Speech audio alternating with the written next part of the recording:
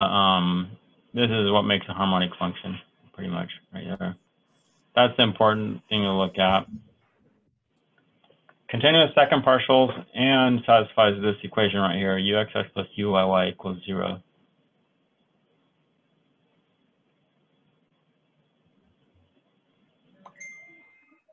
Okay, and they give you a few examples.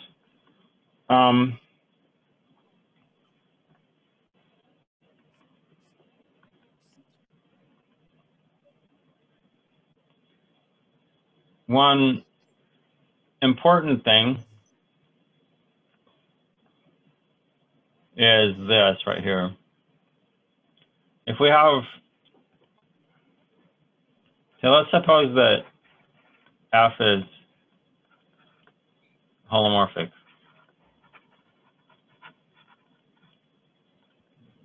Okay, so if F is U plus IV, then holomorphic means the Cauchy-Riemann equations are going to be satisfied. So Ux is equal to Vy, and also you have Uy is equal to negative Vx, right? So those are the Cauchy-Riemann equations. Okay, if you take, so these are true. These are holes right here. Okay, so that's just Cauchy-Riemann equations. Okay, now if you, let's suppose that we take this equation right here, and we take the partial of x again on both sides. Then that means that this is going to be V yx, right? And then if we take the partial with respect to y, that means uyy is going to be negative V xy. But this is the same as yx, right? So it doesn't matter the order. Okay, so here you're taking x first, then y. Here you're taking y first, then x, but that doesn't matter which order you do.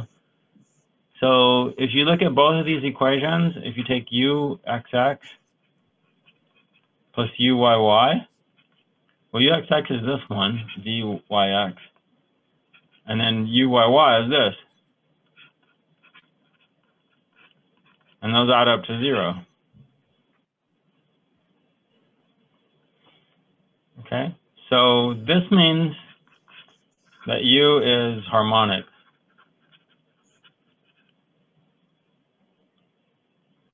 And also, you can do a similar thing to say V is also harmonic. Not going to go through the details, but you could show that also from here. Just take the partial of this with respect to y on both sides, and take this one with respect to x both sides, and you'll get that Vxx plus Vyy is going to be 0. So those are both harmonic, okay? So essentially, that is this last proposition at the bottom. If U and V, so if F is U plus IV is holomorphic, then U and V are each harmonic. So each one of those functions is harmonic. And notice that it's a real valued function. These are real valued functions.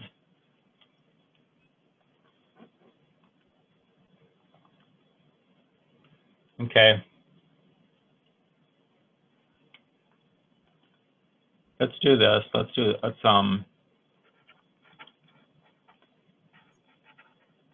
show that U equals e to the 2y cosine 2x is harmonic.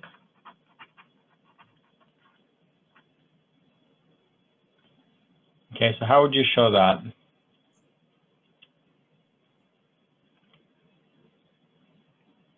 Do you guys remember the definition of harmonic that I just said, or you forget already? Uxx plus Uyy equals to 0? Yes, So so what you want to do is show uxx plus uyy equals 0. Okay, so what's ux for this function?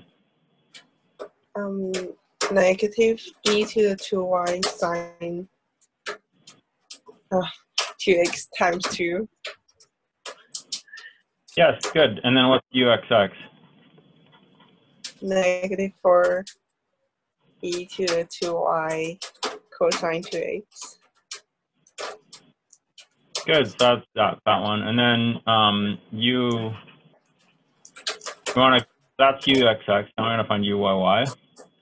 And uy is going to be what? 2 times e to the 2y cosine 2x. And the next derivative? 4 times e to the 2y cosine 2x. Good, and if you add these together? 0.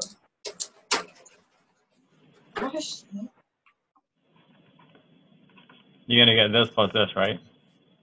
Yeah.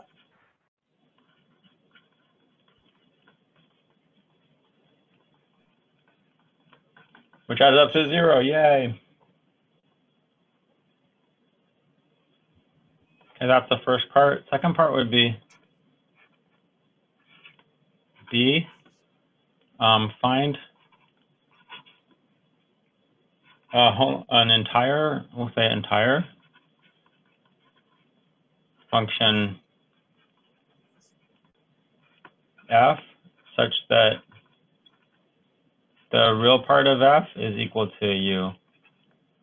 Okay, so here's the thing: if you have a harmonic function, then it's going to be the real part of some holomorphic function. By the way. Okay, so this function u is the real part to a entire function in this case, because this is harmonic everywhere, so it'll be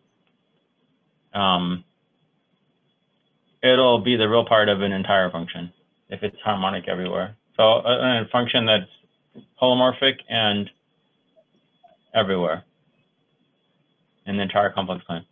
Okay, so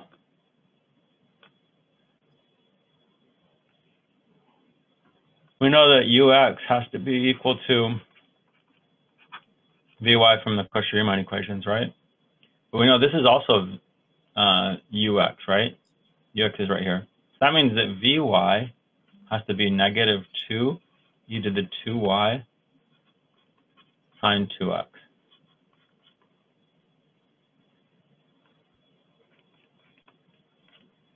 Okay, so that means that if we take the antiderivative with respect to y, what's that going to be?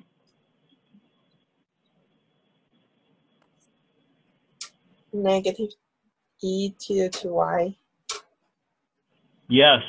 sine 2x. Perfect. We also know that uy has to be negative vx, which means that vx is negative uy, which means it is the negative of 2 e to the 2y cosine 2x. And so if this is vx, so we take an antiderivative with respect to x. Oh, there's one thing I forgot to mention is that when you do this right here, you could have a function in x. You can have an entire function in x if it just has x's and no y's. Because if you take the partial with respect to y, this part will go away. This will just go away. So this could be, so you could have possibly a function involving x right here as well. Okay. So now we take the kind of an antiderivative with respect to x, and we're going to get, what is it, negative So that's this part right here that has the x. We're going back, it goes back to sine, right? Yeah.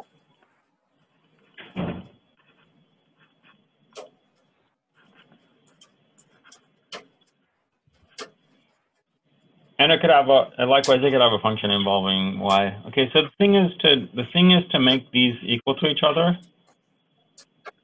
and come up with something that's equal to that and equal to that. And that would be negative, who put that 2 there? The gremlins probably again. Okay, negative e to the 2y sine 2x.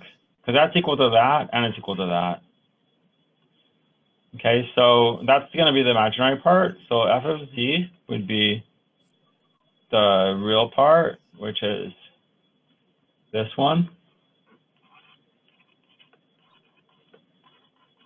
minus I e to the 2y sine 2x, minus I times this part here.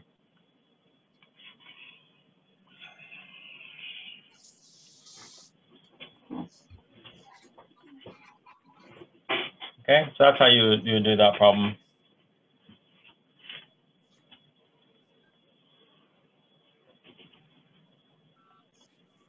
Okay, so while we're right here, I want to explore something else really quickly.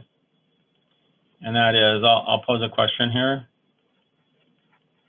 Does there exist a real function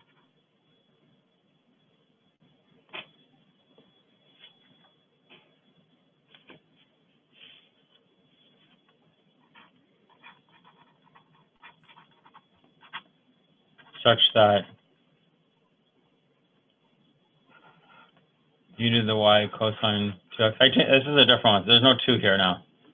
I took the 2 out. Plus I times v is holomorphic.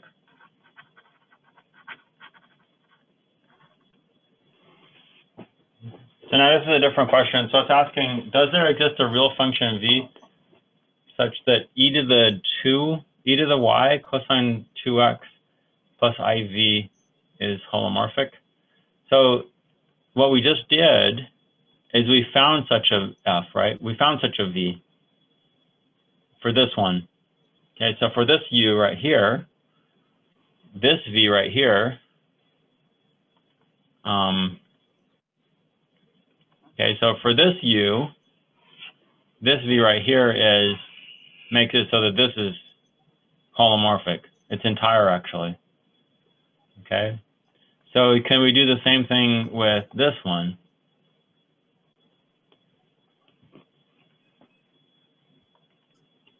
So,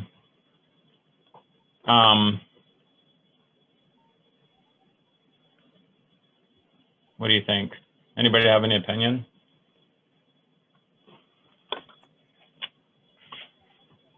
If I told you the answer is no, what do you think the fastest way to show that? If I said, okay, the answer is no, you can't.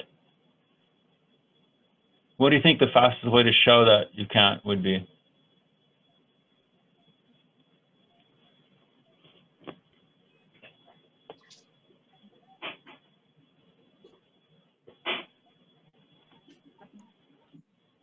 Find the harmonic one.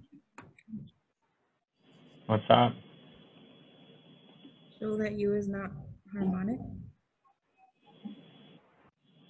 Yeah, sure, that's not harmonic. Yes, that would be it. Because, like, if that happens, if it's holomorphic, then u and v both have to be harmonic. Okay, likewise, if they're both, if you have a u that's harmonic, then you're going to be able to find a v. Okay, it just depends on what region you're harmonic in as to where f is going to be holomorphic. Okay, but so the fastest way is to show that it's not harmonic. So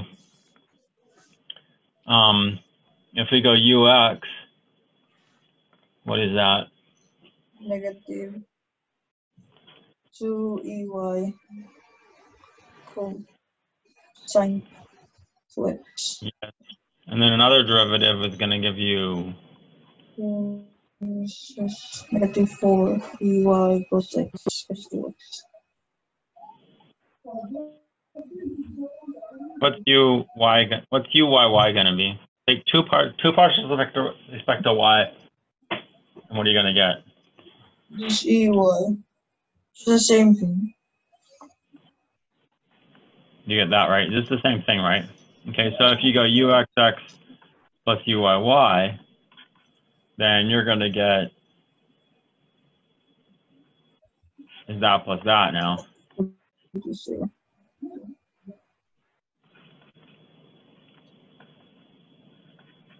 Which ends up being negative 3 e to the y cosine 2x, which is not 0. Well, it's 0 for specific values of x, right? Where cosine of 2x is equal to 0. But that's just like a few points here and there, so it's not going to ever be holomorphic. You know, you might be able to find something that's differentiable.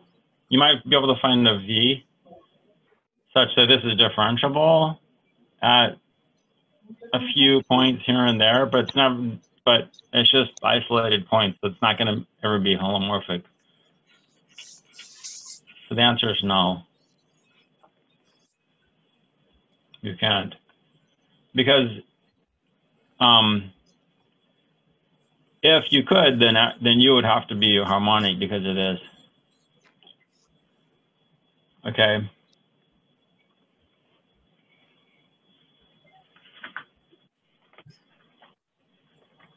So let's look at the next page. Let's see. And that is the most important thing here is this theorem here. So what the examples that we just did was the function v that we came up with. The function v that we came up with. Wait a minute, where is it? This function here. This is the harmonic conjugate of u. So this v is the harmonic conjugate of this one. Okay, now they're actually not necessarily going to be harmonic conjugates of each other. So like with a complex number, its harmonic, its conjugate is going to be the conjugate. They're going to be conjugates of each other. So if one's a conjugate of the other, then the other's going to be conjugate of the first one. But with this one, it doesn't necessarily go back and forth. So the harmonic conjugate of v, v will have a harmonic conjugate, but it's not necessarily going to be this one. Okay, so that's how that's just the. If it's harmonic, then there exists a harmonic function such that that's holomorphic. So that's kind of just going back the other way. And v is called the harmonic conjugate of u.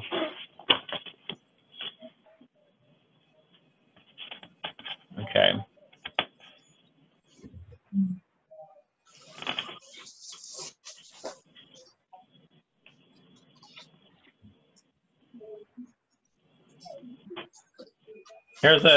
Here's a good, interesting corollary. Harmonic functions are infinitely differentiable. That means you can take as many partials as you want. Okay, because they're gonna be the real part of a holomorphic function, and we know that holomorphic functions are infinitely differentiable.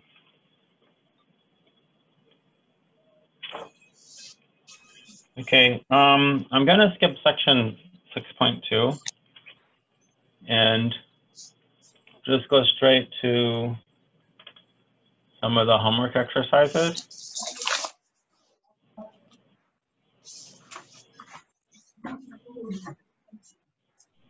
Okay, so I want to do like number number 6, okay? So what we're supposed to basically show is that if f is holomorphic and non-zero in G, then the natural log of the modulus is harmonic in G, okay? So let me come back here.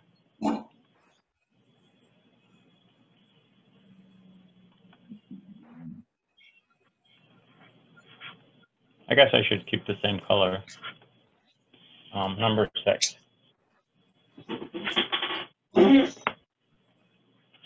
So f is holomorphic.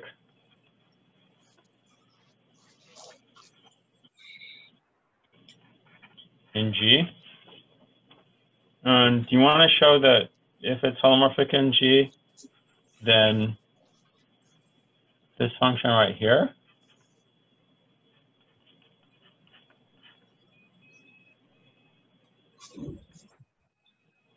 oh wait, this is non-zero in G. It's also non-zero in G. That's really important too. Is we want to show that this is harmonic in G.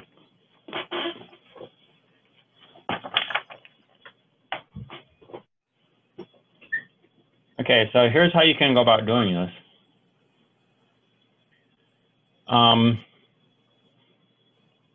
You could say, okay, f is u plus iv, and then u and v are both harmonic, and I satisfy the Cauchy-Riemann equations, and then calculate what this should be. This would be the natural logarithm of u squared plus the square root of u squared plus v squared, and maybe even pull the square root out, so that's like 1/2. I'm just showing you. You could kind of go this route. You could say f is u plus iv, and then you can like say, okay, the Cauchy-Riemann equations are going to be satisfied, and then maybe they'll be comes into play later, and then the log of this is equal to the natural log of the square root of u squared plus v squared, but that's just 1/2 the natural logarithm of u squared plus v squared, and then maybe call that one capital U, and then finding capital U of xx and capital U of yy, and go that route and show that that's equal to 0 somehow. Calculate what those are in terms of this, and then use these somehow to show that that's 0. Okay, that's one route that you could go, but it's going to be easier if you argue this way.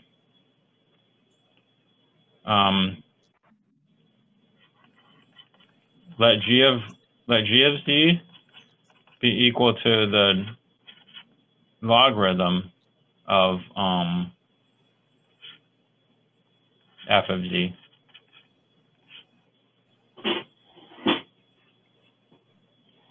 So we know that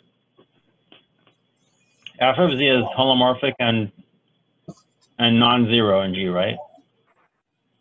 So the logarithm, take the logarithm is also holomorphic, where it's also holomorphic where f is where you're not taking a log of 0, right? Okay, so therefore G is the composition of two holomorphic functions.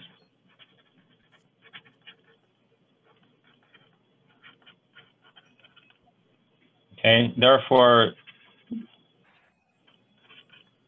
G is holomorphic.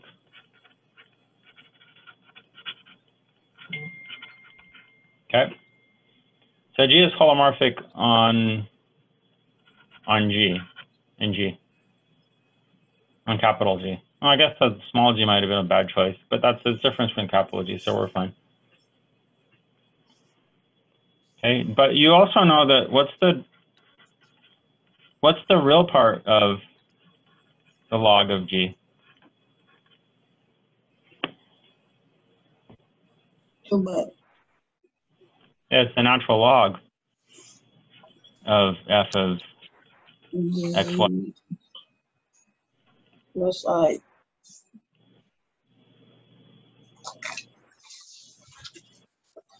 Okay, so you could say, what's the theorem? What's the theorem we just went over here?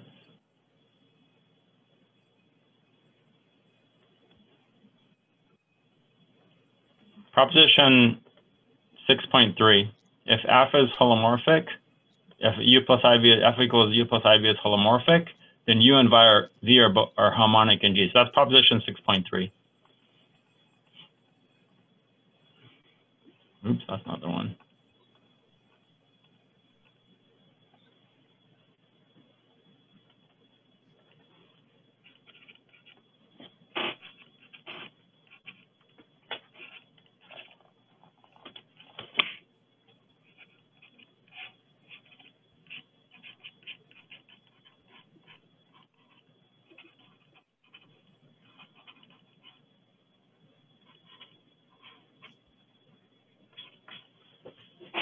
Okay, and then we're done.